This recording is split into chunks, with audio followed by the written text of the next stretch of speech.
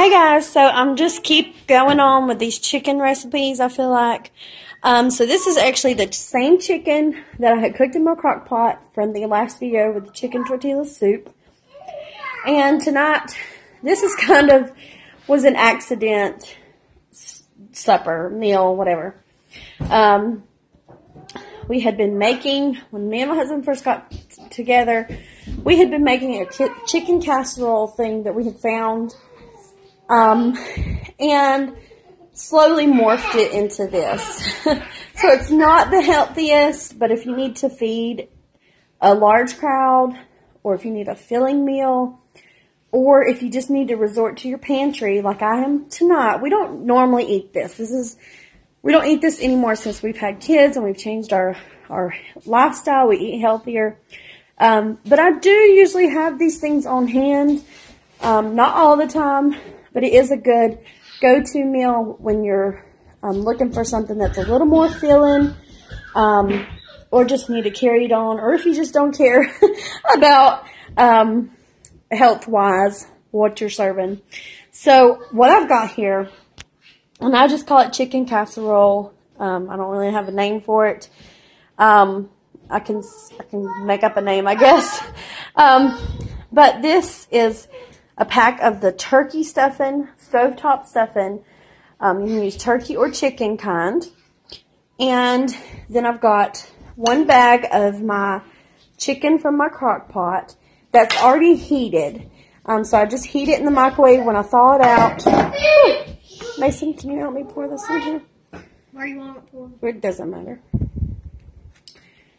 And so I've done my stuff and I prepared it as the box said. Then I've got my chicken. Sorry, my kids are in here. Okay, in here I have got about a tablespoon of butter, about a cup of the whatever you call it, the processed cheese from Aldi's. They have, Velveeta has a brand. So I've got about a cup of it and the butter. And then Mason's going to go ahead and pour half a cup of milk in. Can you do it? Do it fast, yeah. And I'm just going to let this boil and melt the cheese. And then I've got a can of cream of chicken, and I just mix it in too. So I'm going to do that.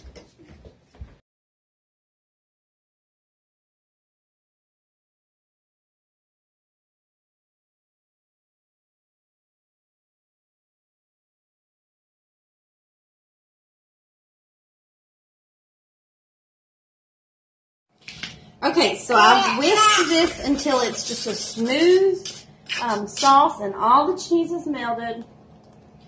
And I'm going to pour it in.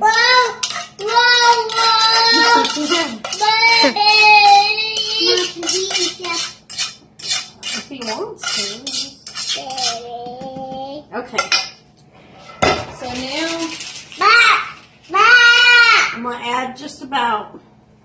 I just add a handful of shredded cheese. It's optional, but I just add it in there. I've done salt and pepper. So I'm just going to mix this up. And pink salt. Yeah, well, I use pink salt. So. Alright. So you just want to get this really mixed well, and then just spread it out. Oh, yay, thank you. Thank you.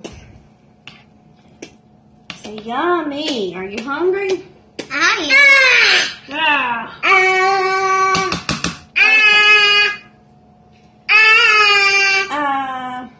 Does he come with the spoon? Here you go. You want the spoon? No, he wants to eat it. Okay. Now, next. Uh-oh.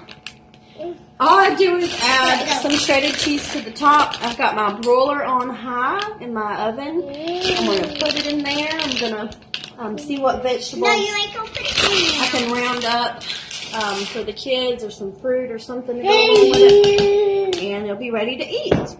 So you just got to let the cheese melt because everything inside's already cooked.